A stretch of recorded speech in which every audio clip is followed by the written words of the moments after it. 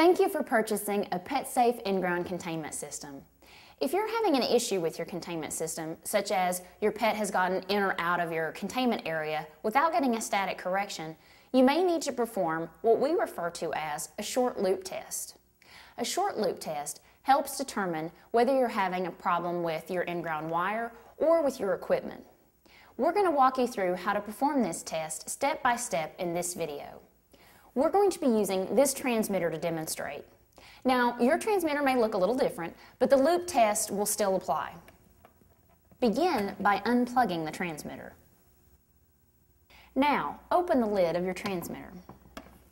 Disconnect your boundary wire and your ground wire, if one exists. Set your boundary control width knob to 10. Now, there is a switch on the side of your transmitter.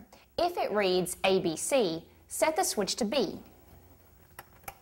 If it reads high-low, set the switch to high. Next, you'll need to cut a length of wire that's between 10 and 12 feet. You'll need this to perform your short loop test.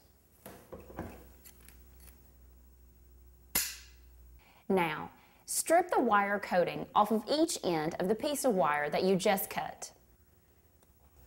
Once you've done this, you'll want to take your wire and place one end into one of your boundary wire terminals.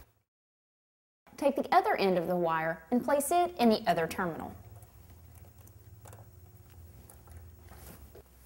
Now plug your transmitter back in.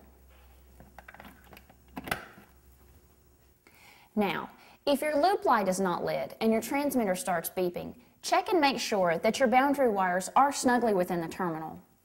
If they are, and your loop light is still on and your transmitter is beeping, there's an issue with your transmitter.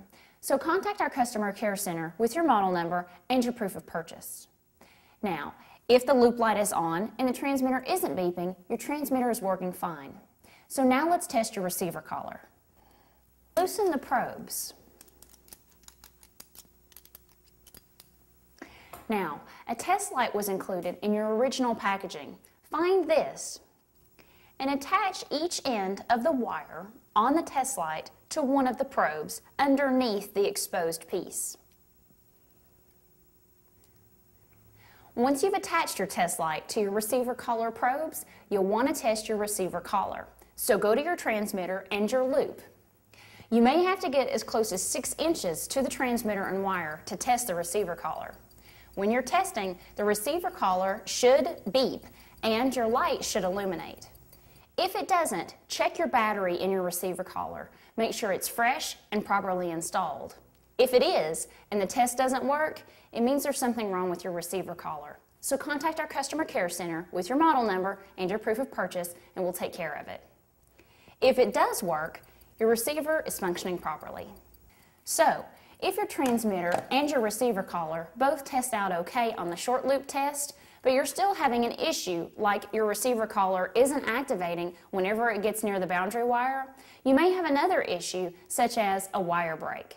So what you should do is walk the containment area boundary and make sure that there isn't any activity that's disturbed your wire, such as digging or trenching.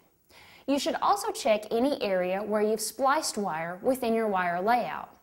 Wire breaks tend to happen at splices, so check them and make sure no water damage or corrosion has occurred. If it has, you want to redo your splices. If you check all these things and you're still having an issue, you can also purchase a wire break locator from our website on petsafe.net. You can also get one through our customer care center. We hope this video has resolved any issue that you're having with your PetSafe in-ground containment system. Once you've done all these things, if you're still having an issue, our customer care reps are standing by to give you a hand. Thank you again for choosing PetSafe.